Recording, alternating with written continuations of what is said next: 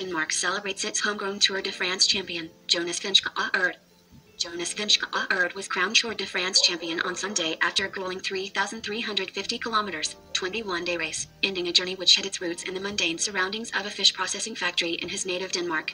He follows compatriot Bjørn Riis, who won the world's most famous bike race in 1996, the year Vingegaard was born. His impact on the Danish people was clear to see today when he received a massive homecoming in Copenhagen 3 days after his victory into Paris. The Jumbo-Visma Tour winner was greeted in the streets by huge crowds, and when he took to the balcony of the capital's town hall to address those who had gathered, the TV images showed a sea of people had turned up to celebrate his triumph. Every day was quick, fast. It's been rough. There has been a lot of attacking.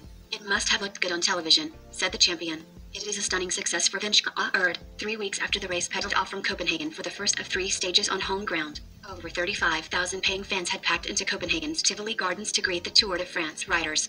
When he came out onto the stage at the pre-race rider presentation, a roar went up which seemed to overwhelm the 25-year-old co-captain of the team, a quiet, unassuming rider. Fighting back tears, Vingegaard looked far from a future champion of one of sport's most difficult endurance tests. On the opening daytime trial, a wall of sound reverberated around Copenhagen, as their home hopes' progress was tracked along the downtown route. While much of the rest of the world was unaware of Vingegaard, the man from northern Jutland was already a household name at home.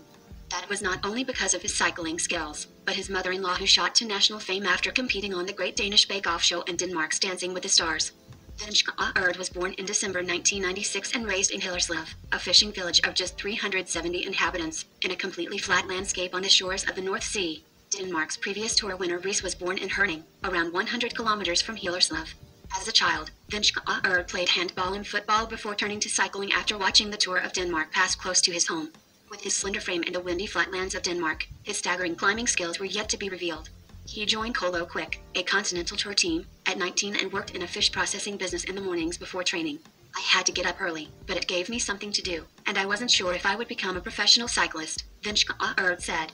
It was at Colo-Quick that he met his partner Trine Hansen, a marketing manager who is 9 years his senior, with the couple having a young daughter Frida. He told me he was going to be a banker, and I thought I'd be a banker's wife, Hansen said this week. Vingegaard joined Team Jumbo-Visma in 2019, where he says he learned to cycle.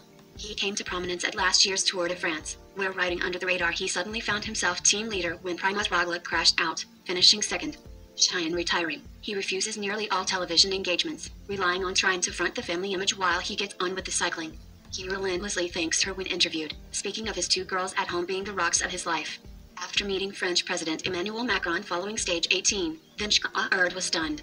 He knew my name, said Vingegaard, who admits he has had problems in the past with self-confidence. On this tour, he bettered 2-time defending champion Tadej Pogačar on both the toughest mountain stages to clinch the champion's yellow jersey that will make him a hero in his homeland. I don't know how this will affect our lives, but I grew up somehow, said Vingegaard, but I feel better than ever. 2 Danish Air Force F-16s escorted the private plane that brought Vingegaard and his family back to Denmark, just over 3 weeks after the 3 stages in Denmark, during which the crowds packed the roadsides. It's fantastic and mega moving.